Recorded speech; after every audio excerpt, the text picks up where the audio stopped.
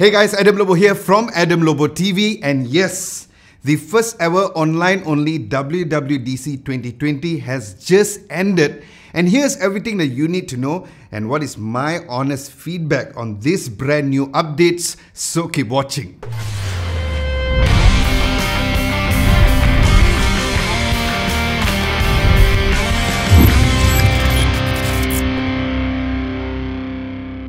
Now first is the upcoming release of iOS 14. Now Apple has finally introduced App Library, which is like App Drawer, which arranges apps according to its categories like suggested apps, recently added, social, and many more. And on top, there's also a search bar which you can search each apps by letters.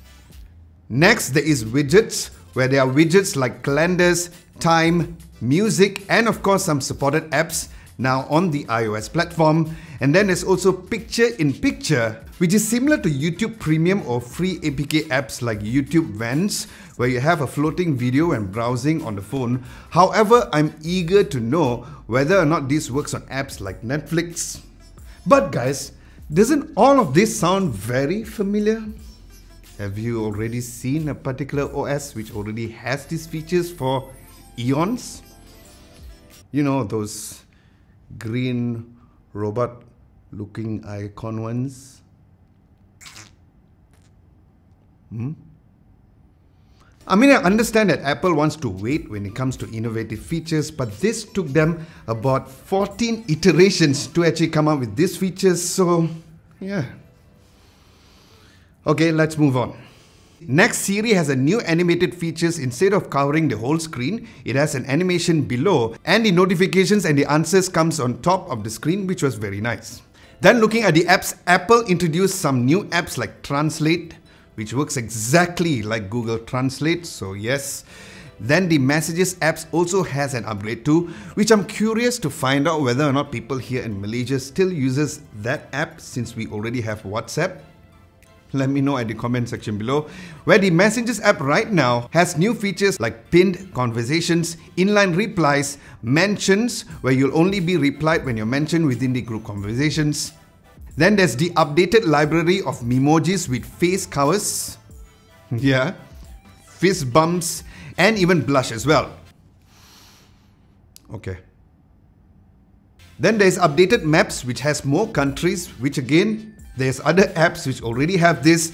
Now the dedicated cycling route was great, but it's only available for certain cities only. So let's hope for more cities on this integration, although I don't ride a bicycle, but this could be very beneficial for those cyclists out there.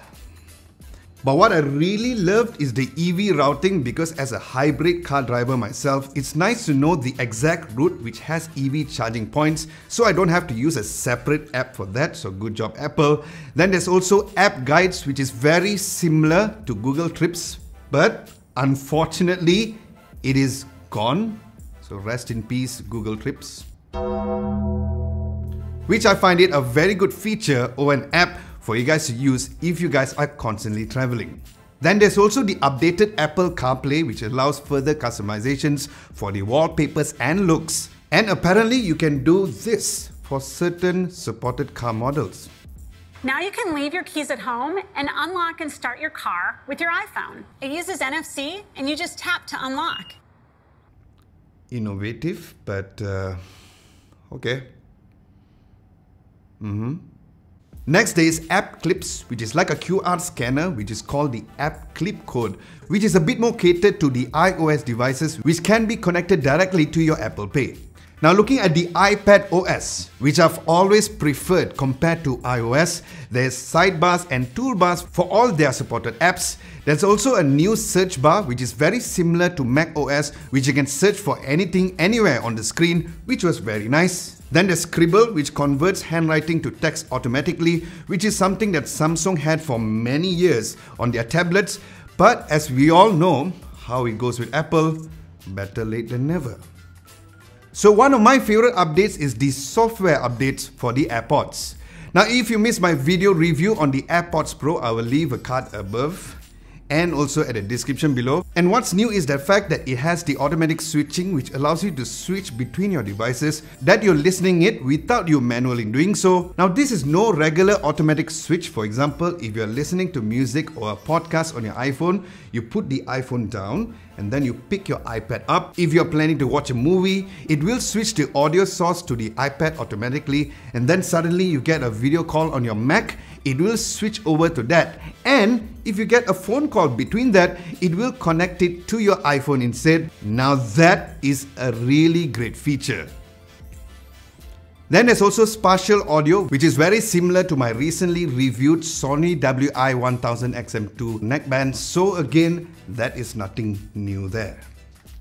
Now when it comes to the Apple Watch, I have to admit that I've never used an Apple Watch before as my daily smartwatch, but there are some updates for it, where first there are new updated watch faces where you can also edit those watch faces accordingly. And with the introduction of face sharing, not sharing your face, but sharing the watch face, where you can have other users to share their customized watch faces, which is also kind of nice. And for those of you who use the Apple Watch for working out, the app has now changed from activity to fitness, where there's added training modes like dance. So yes, you can track your calories when playing games like Just Dance. No, I don't play it.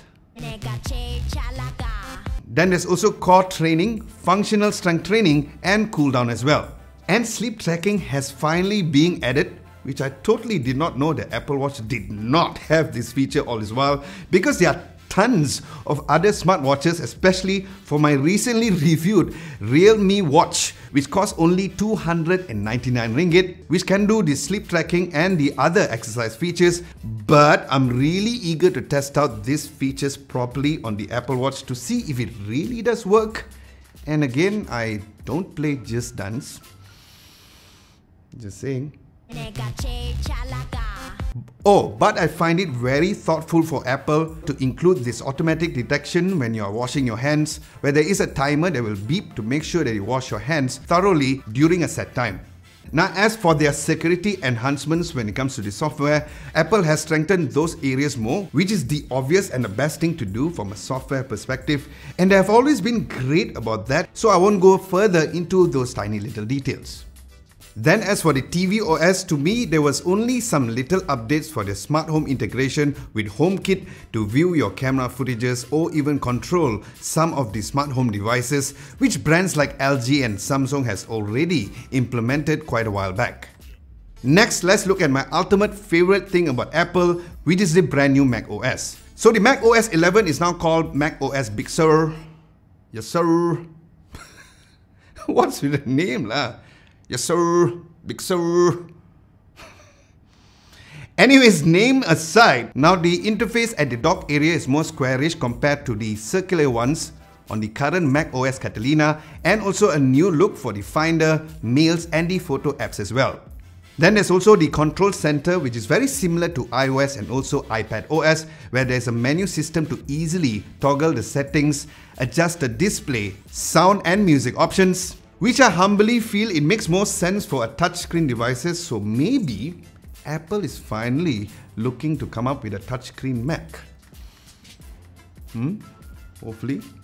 Then there's also a new notification center, which I don't really use anyway for my Mac. And last but certainly not least is the biggest announcement, and this is really big, is the fact that Apple is now taking a huge and big innovative step by creating their own Apple Silicon SoC instead of using Intel. Now this had some mixed feelings for some people, but for me, I love that idea because the Apple Bionic chipset used for the iPhones and the iPad is an amazing chipset, although it is not 5G capable like the Kirin processors. But from a performance point of view, I think that this will make Apple's Mac system to have a huge potential going over super crazy speeds like how the iPad has. And there's also better integration with Microsoft Office softwares, which again I prefer Apple softwares like Apple's Keynote, Numbers compared to PowerPoint and even Excel as well. But this will surely benefit for those of you who uses the softwares. Then from a creative standpoint, there are better integration with the Adobe Suite And since I'm a heavy Final Cut Pro 10 user, there are some huge updates that will also include putting the titles and transitions while the video is being played, which during my first impressions look pretty cool. So yes, I am really excited for that features.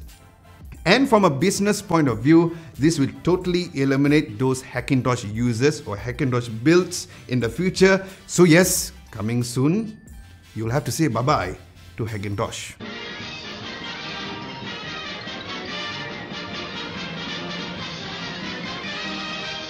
So that's the overall highlights and everything that you need to know about the Apple's WWDC 2020. Now usually during the WWDC, although it is software based, there might be a couple of hardware announcements, but this year there isn't. But do let me know which updates that has been just announced by Apple excites you the most at the comment section below. Now if you'd like to see the full video of the whole keynote, I'll leave a link at the description below. Aside from that, thank you so much for watching. Hope you guys found this video helpful, and if you did, be sure to give me one of these.